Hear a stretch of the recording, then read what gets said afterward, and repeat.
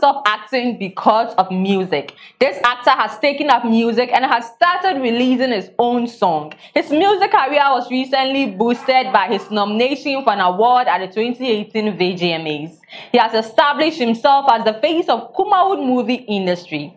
In an interview with Xylophone FM, he said, "I got my fame through acting, so I can't leave my first love and cling on to music because my songs are doing well." According to him, music fame only keeps artists relevant when they have hit songs.